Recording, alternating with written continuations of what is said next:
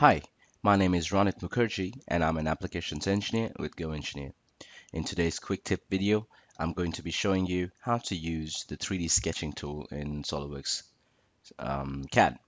As it implies, the entities in 3D sketches are not constrained on a single plane, like it is in 2D sketching. This makes applications like lofting and sweeping easier. However, freehand 3D sketching can be very challenging.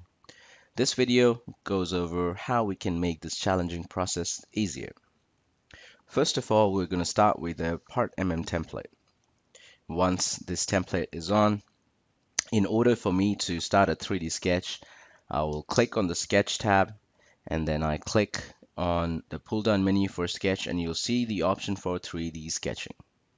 Once you select the option, you'll notice that this takes you straight to a sketch mode.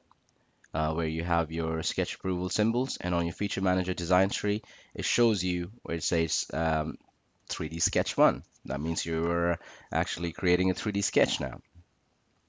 Now the way this works is I'm going to use my reference planes. So at first I've got the front plane, which acts as an XY plane, the right plane, which acts as a YZ plane, and the top plane, which acts as a ZX plane.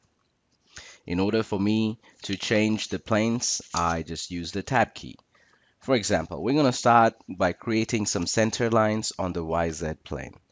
So I'll grab my center line tool and press tab until you know that you selected the YZ symbol, the YZ plane basically.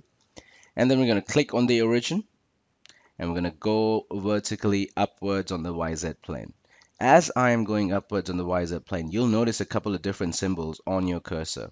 The YZ, that tells you that you're on the YZ plane, and there's this yellow symbol that says Y. That means you are along the Y axis on the YZ plane. However long you want this line, we'll just make a first click, and then we'll go 90 degrees to the left, and you'll notice the yellow symbol changes to along the Z axis. So you make your second click over here, and then we'll hit escape to get out of our line tool, center line tool. I can grab my smart dimension tool and start dimensioning my reference lines. So we'll keep the horizontal line at 3 and we'll keep the vertical line at 3.25. Perfect. So once I have my reference lines created, now I can use either of the endpoints or the origin to kind of create whatever I'm trying to make for my 3D sketches.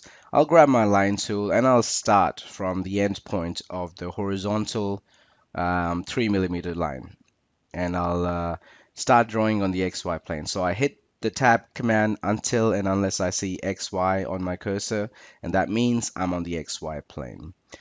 I want to be able to create a line that's along the x-axis on the XY plane.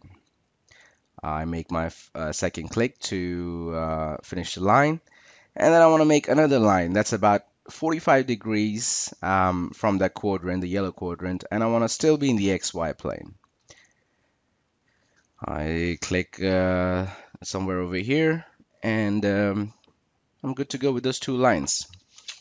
Now let's say if I want to change the plane, I want to create a line that's along the in the YZ plane along the Z axis. So I'll hit tab command to change my plane. So this makes the plane to switch to YZ, and then I'll create a line that's horizontal along that YZ plane, and you'll notice you see the yellow relationship that says Z on it. So that means you're creating a line that's all along the Z axis. So it doesn't matter what you do to pull or push it, it won't get off the Z axis. I mean, you can go longer and smaller, but it would still be on the Z axis. So once I've created these, I'll just hit the escape command, and let me just change this to a 4 view orientation so you can see what we've kind of created. Perfect. So now as you still see that we've got some blue lines and some black lines. So the blue lines are underdefined. I want to show you how we can fully define a 3D sketch using a dimension tool. So I know I have the 3.25 and the 3mm dimension done on my center lines. What I want to do is this long line that I see over here. along the x-axis. I want to make that to 10.50. So I'll just use my Smart Dimension tool, click on the line, type 10.50 and hit enter. Once I am done that, I want to make this angle line at about 3.25 millimeter. So same process, Smart Dimension tool. I'll select the line and I'll say 3.25, enter. I also want this line to be about 45 degrees to the top line. And again, simple dimension, I can select both lines, make sure I go into the correct quadrant, because if I move in different quadrants, it changes the angle. I go in the correct quadrant and I type in 45 degrees, enter. Perfect. You'll notice there's this point that I can go up and down. I can elongate this, the last line that we made along the z-axis.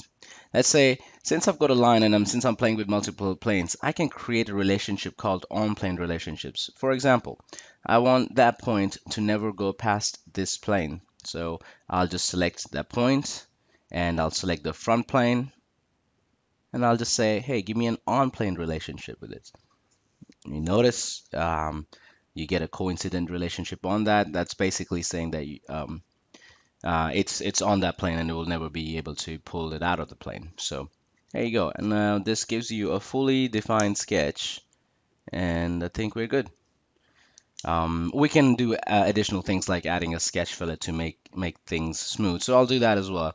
I'll create a sketch fillet and I'll put a 2 millimeter dimension on this top edge, and then I'll put a small dimension, 1.25 millimeter radius dimension on this other arc. And let's check out the sketch. And perfect. That looks like a good 3D sketch. So these are the steps that you take to create a sketch that's 3D and it's fully defined. First, you start a sketch on, instead of any of the planes, you start a 3D sketch. And then using your references, your reference lines, you're able to get a starting point. And once you create the 3D sketches, you can use your Smart Dimension tool to, dimension all the lines and the angles that you've got in your sketch. And again, the Tab key is the important key over here. Tab key lets you change the plane that you're designing on, or that you're sketching on. So I hope you enjoyed watching this video. Thank you for watching.